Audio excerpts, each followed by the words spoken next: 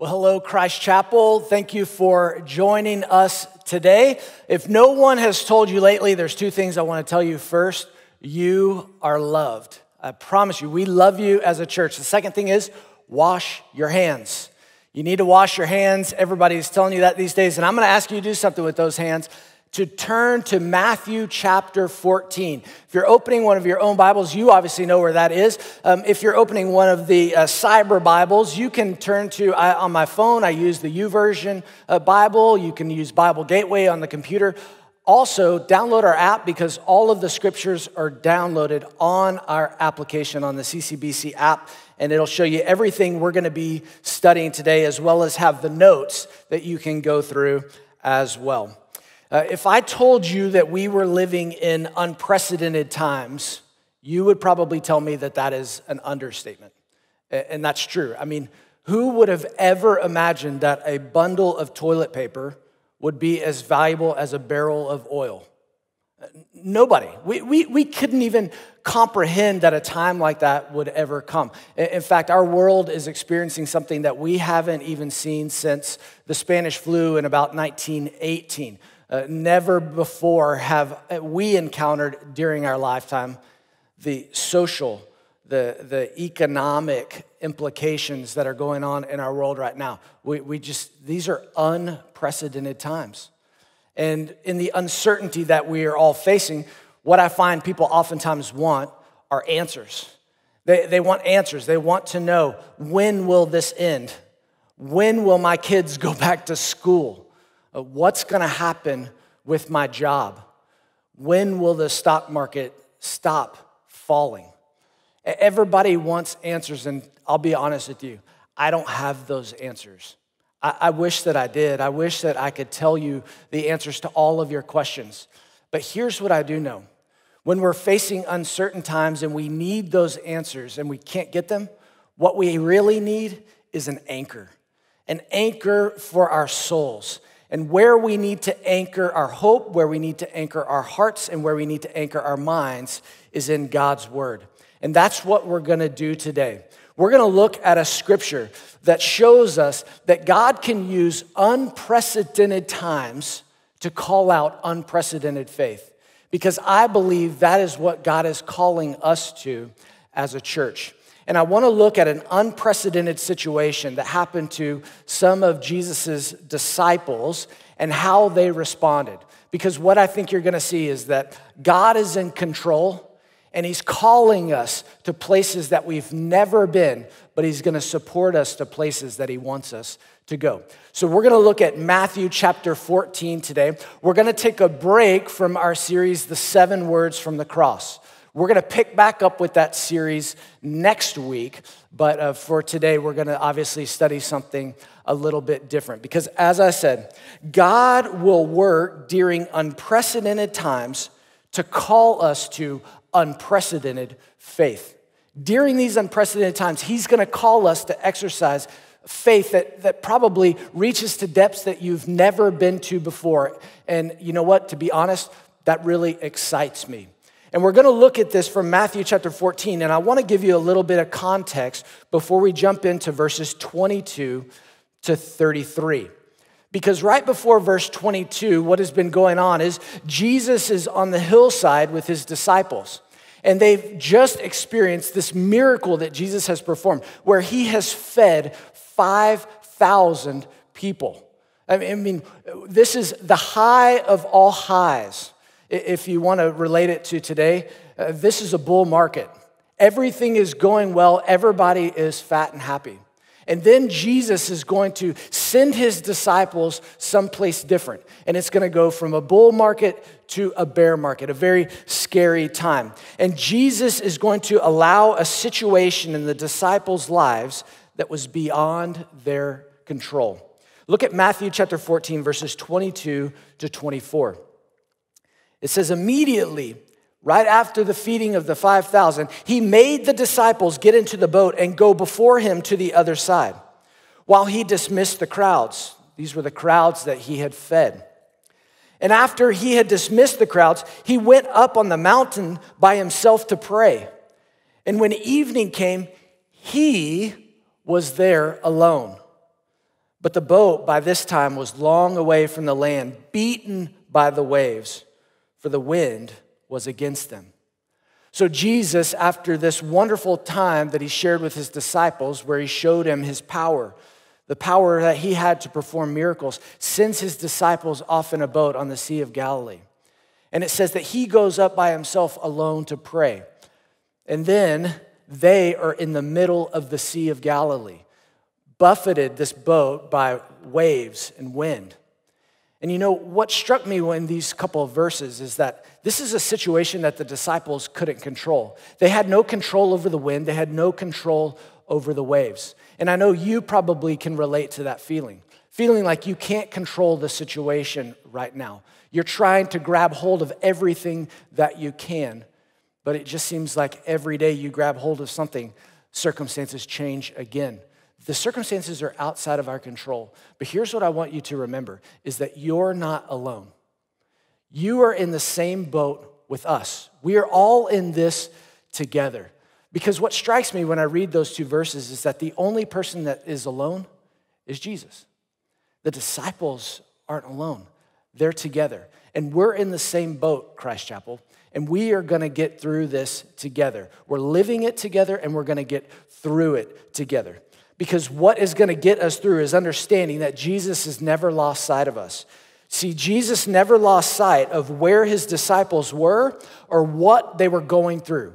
He knew exactly where they were. He knew exactly what they were going through because of the perspective that he had as he sat on the mountaintop. Look at verses 25 to 26. It says, "And in the fourth watch of the night, he came to them, walking on the sea.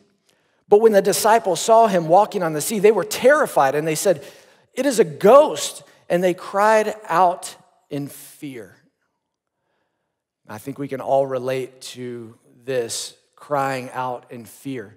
You know, when they went out on this boat, a couple of these guys were very experienced fishermen. They had experienced waves before. They had experienced storms before, but something about this was unprecedented. Certainly, it was unprecedented when Jesus begins to walk on the water toward them. And it says they cry out in fear. And I want you to know, man, my heart bleeds for you that you're crying out in fear.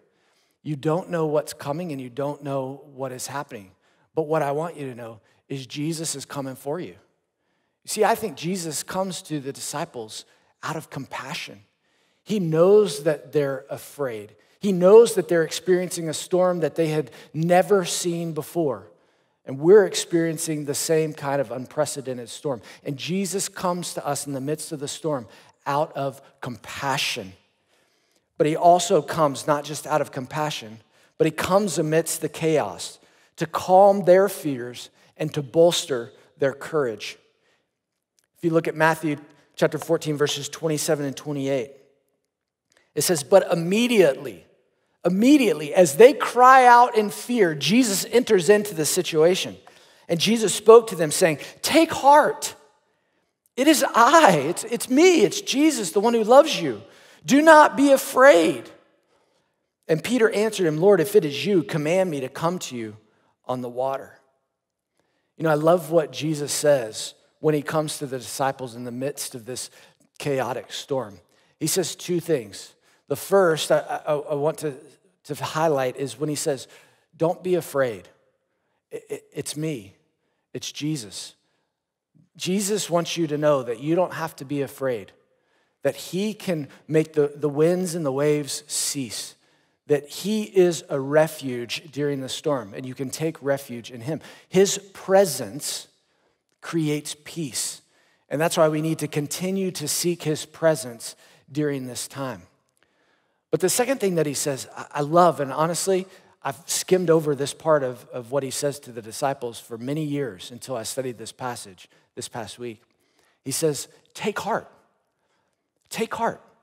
When he says take heart, what he means is cheer up, take courage, have hope. Don't be afraid.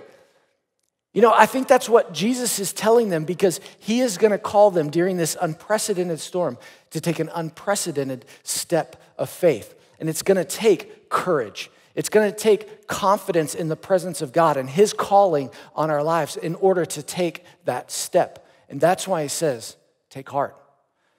Christ Chapel, it's time to take heart. We don't have to be afraid because Jesus is coming to us in the midst of the storm, but he's going to call us to an unprecedented step of faith, just like he called Peter. You see, because Jesus, right in the next verses, in verse 29, Jesus called Peter to exercise extraordinary faith. In verse 29, after Peter says, if it's really you, Lord, then call me out. Give me a call to come to you. And Jesus said, come. And so Peter got out of the boat and he walked on the water and he came to Jesus. We don't know of anyone else throughout history other than Jesus that has walked on water other than Peter. And you go, what an amazing step of faith. You see, what I've realized is oftentimes we would love to talk about these extraordinary times with Jesus when we are walking with him on the water, but we have to take heart. And we have to have confidence in what God is calling us out to, not focused on the winds or the waves, but fixing our eyes on him and walking toward what he has for us in order to have these kind of experiences. Because these are the kind of things that God is calling us to, these extraordinary steps of faith. Now is the time that we take those. You see, Christ Chapel, God is calling us to exercise unprecedented faith during this unprecedented time. It's going to take unprecedented faith during this unprecedented time, and that is what God is calling us to do. He's telling us, don't be afraid. I've got you. I am holding you. I see you. I know what you're going through, so don't be afraid. And guess what? Take heart. Take heart. Have courage. Have confidence in me.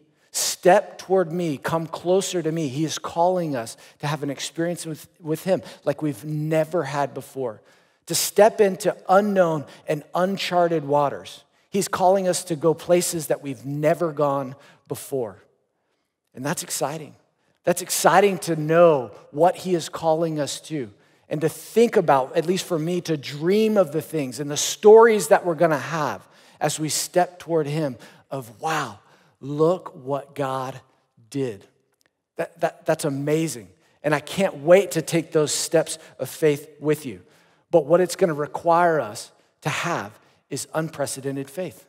And so what I want to do is I want to tell you some of these things, some of these elements that are going to be required for this unprecedented faith. And it's going to cause us to draw closer to Jesus and to draw closer to one another as a church because church, this is the time that God has called us to step out. This is the time. He has made us for such a time as this. This is not time to shrink back. This is time to step out.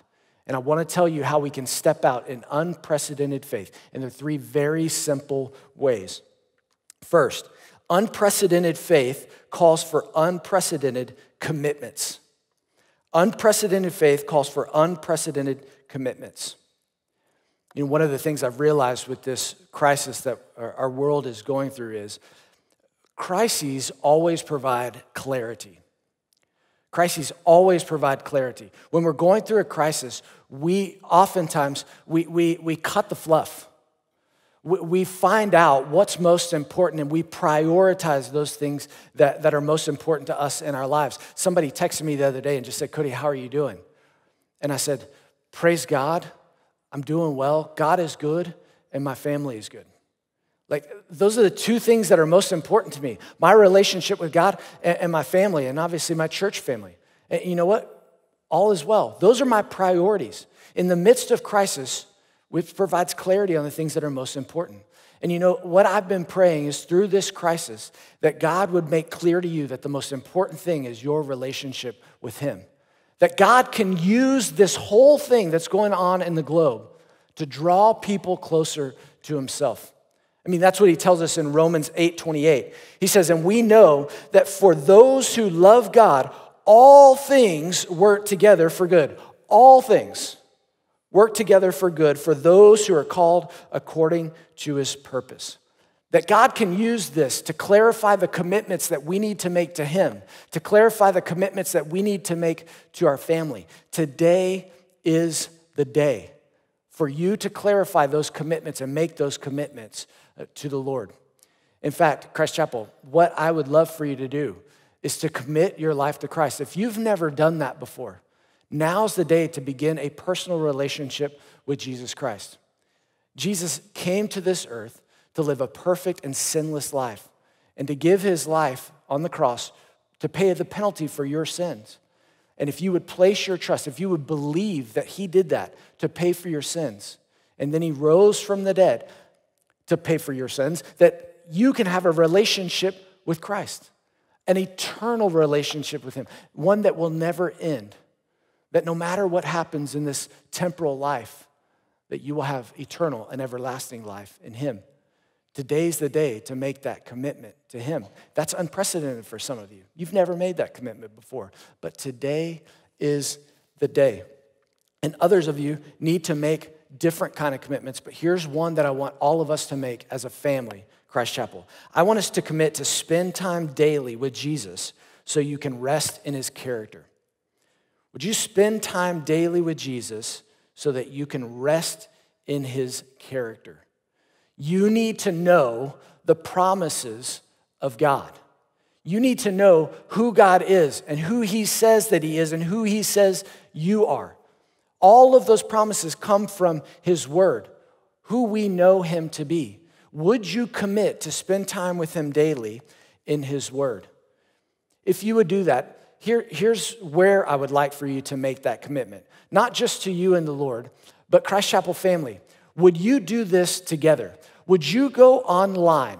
There's a place where you can go online and fill out a commitment card where you will commit to read his word daily, to worship together, to commit yourself to these things as a family so that we can continue in our spiritual growth together. I think it's great to make that commitment public, and I'll be the first to sign that commitment card online, and I hope that you would do the same. Because by making those commitments, we'll keep each other accountable, but we'll ultimately grow in what we understand God's promises to be. Because let me tell you why that's important. Because there's a difference between understanding God's promises and the platitudes that are being thrown around on social media. There's no peace or rest in platitudes. Platitudes are things we throw around. Promises, God's promises, are things we hold on to.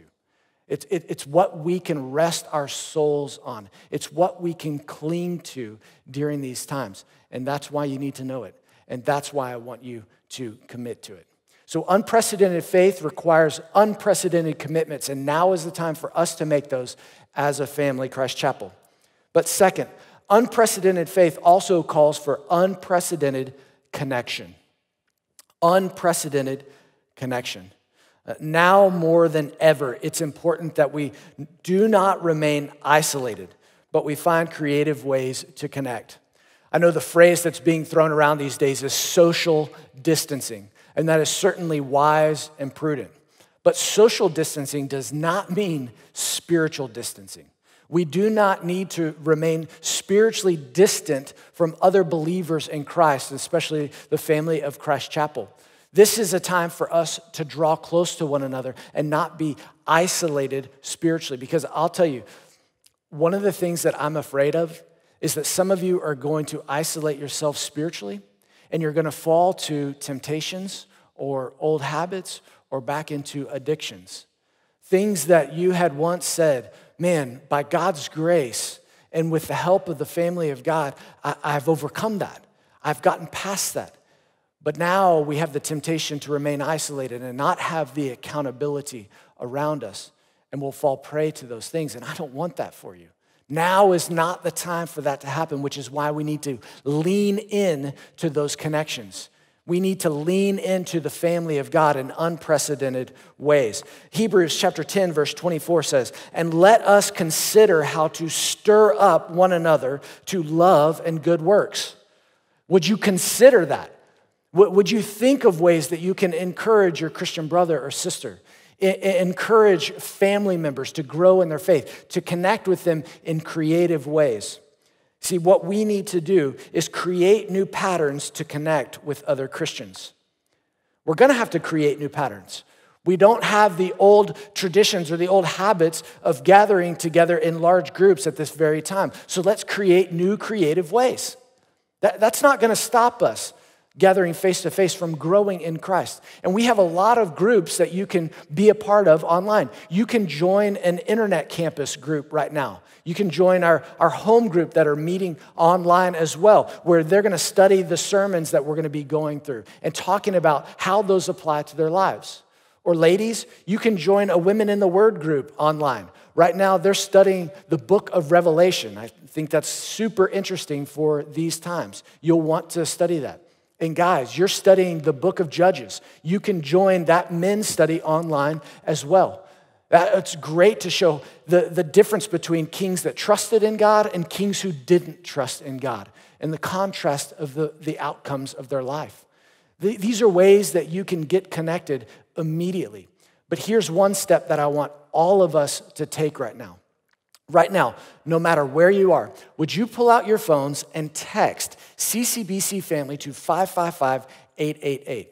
Because this is going to allow us to be able to connect with you more immediately than through email or any other form of communication. And so if you'll pull that out, we can together stay connected as a family and communicate quickly and urgently if we need to. So we want to connect with you in creative ways. And if you'll text that now, we promise we'll remain connected to you. So create new patterns to connect with other believers. And then finally, unprecedented faith is going to call for unprecedented sacrifice. It's going to call for unprecedented sacrifice.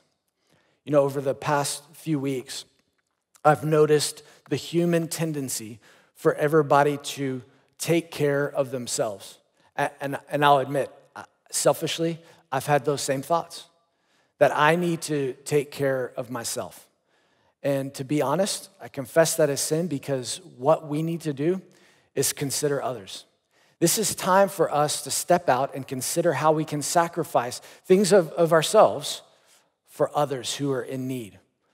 You know, as I was reading this past week, I was reading the story of the bubonic plague and the Black Plague that were thousands of years ago. But at that very time, people were struggling. Millions of people were dying, and they didn't know the cause at the time. And so because they didn't know the cause, because they didn't have those answers, many people just pulled away from all of those who were sick.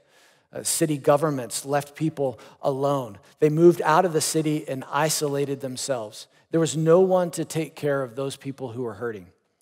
But Christians stepped in.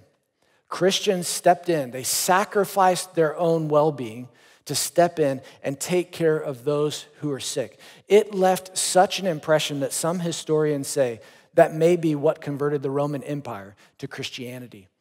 This extreme sacrifice, this extreme compassion. And honestly, isn't that what drew us to Christ in the first place? That God loved us so much that he sacrificed his only son so that through him we shouldn't perish but have eternal life. Sacrifice is what draws us to God. And sacrifice is going to speak the loudest to our world who desperately needs the church. Now, I want you to be wise. I don't want you to not be prudent or think about the things that you're going through in order to sacrifice for other needs, but to step into those. But here's what we need to do, church.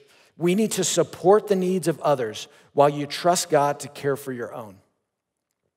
Support the needs of others while you trust God to care for your own. You know, if we really do sing, and if we really do say that we believe God is in control, then we have to live like that. We have to live like he's got us in the palm of his hand. We have to live like he knows the circumstances that we're going through, and he will take care of us. And therefore, because we know that if we seek his kingdom first, as Matthew 6:33 says, that he will take care of all of our other needs, that we commit ourselves to that. And we'll sacrifice our own needs, trusting that God will take care of those and move toward the needs of others. And I want you to do that in two very specific ways. First, I want you to go invest in your neighbors. Invest in your neighbors. What if I had this dream this past week as I was just imagining what could happen? And I dreamed if every one of us won our neighbors, meaning if we would go reach out to them and take the initiative. What if you wrote a note to every one of your neighbors, everyone in relative proximity to where you're staying, and you wrote a note to them and you just said, hey, my name's Cody. Obviously your name isn't probably. My name's Cody, and I wanted you to know that I'm praying for you. Here's my phone number and here's my email address. If there's anything I can do for you, please contact me. And just leave it on their doorstep. Put it in, leave it in a place where they're gonna get it. And then see the response. And pray for your neighbors. Don't tell them you're gonna do something that you're not doing. Literally, do it. What kind of community would that build? What kind of sacrifice would that require? But what kind of statement would that make for Jesus as we invest in others who might need help as we trust God to take care of our own needs? And then the second way that I want you to invest is I want you to invest your resources into the church. Christ Chapel, you are an incredibly generous church, the most generous church I have ever heard of.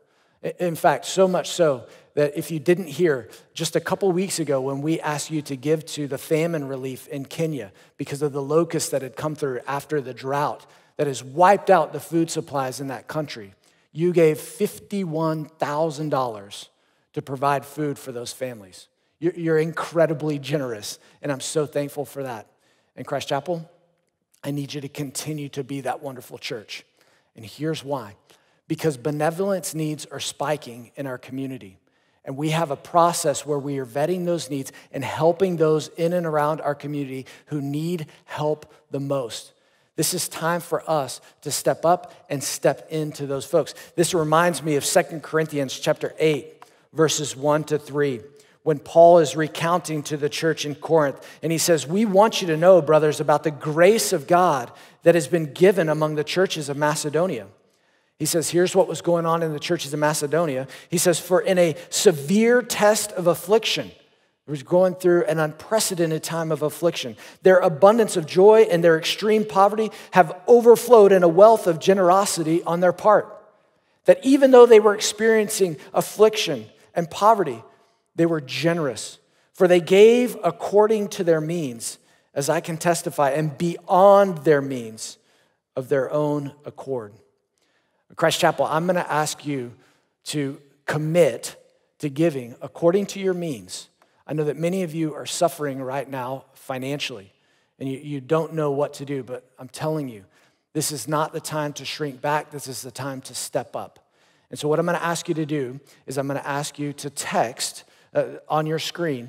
I'm going to ask you to text to 77977 and text to CCBC and then the campus that you're a part of. And I'm going to ask you to set up a reoccurring gift on there. Some of you have a reoccurring gift, and honestly, the majority of you do. The majority of Christ Chapelites give online, and I'm so thankful for that because that cuts down on our back office costs. And it helps us deploy more dollars to those folks who need it most. Because folks in our city are hurting. In fact, we support a lot of nonprofits in our city who need help right now. This is not the time where we need ministries to shrink and shrivel. This is time when we need those ministries to step up. And if everybody gives a little, that little is going to go a long way. Because we're in this together, Christ Chapel. We're in the same boat. And God sees us, and God knows us, and He's stepping toward us, but He's calling us out in faith in this unprecedented time. And I wanted to remind you of an unprecedented time that our church has faced before. Certainly, it was nothing like what's going on in our world with the coronavirus, but Christ Chapel family, you'd be very familiar with this. Because if you'll remember, just a year ago, we went through a major transition, a transition that our church has never seen before, where our senior pastor, Ted Kitchens, transitioned that role to me as now the lead pastor. And honestly, none of us knew how it was going to go. It was uncharted waters. Our church has never seen a transition like that. And what Ted challenged the church to do was to step up. And you did that. You stepped up in a huge way. You stepped up your commitment to one another. You stepped up the commitment to the community. You stepped up your commitment financially. And we've been able to do unprecedented things this past year because we're in this together. Christ Chapel, when people asked me last year during the transition, I remember people saying, Cody, how are you going to do it? How are you going to step into that role? I mean, this is a big church. This is a big responsibility. Ted has big shoes to fill, and absolutely he does. And I remember telling people all the time, I can't do it. There's no way I can do it. But we can. We can do this. We can do this together. And that's what we have to remember, Christ Chapel, is that we are in this, and we are going to step toward the unprecedented steps of faith that God is calling us to in these unprecedented times. And we're going to step into them in such a way that we're going to meet Jesus. And you know what? We're going to meet Jesus in such a way just like the disciples did at the end of that account. And it says, when they all got in the boat together, the wind ceased, and those in the boat worshiped him, saying, truly, you are the Son of God. That's how I want to step into this unprecedented time, church. I want to step into it in such a way that when this whole thing ceases, because it will end, that we can all step into it together and not only fix our eyes on Jesus, but we can join with those who have made recent commitments to Christ, new Christ Chapelites, new family members, and we can all look to him and say, truly, you are the Son of God. Would you pray with me, please?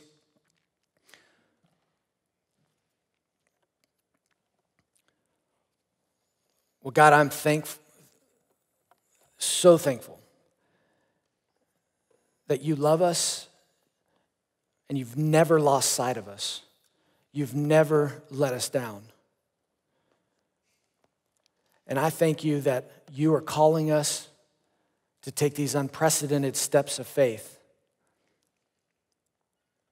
And you're going to help us walk toward you. And even if we stumble and even if we fall, you're still there to save us. But we're in this together. Lord God, may you take us to places we've never been before. May you take us deeper than we've ever been before. To see you in ways that we've never seen before, so that we can worship you and say, truly, you are the Son of God. You deserve all of our worship, and we give it to you now. In Jesus' name, amen.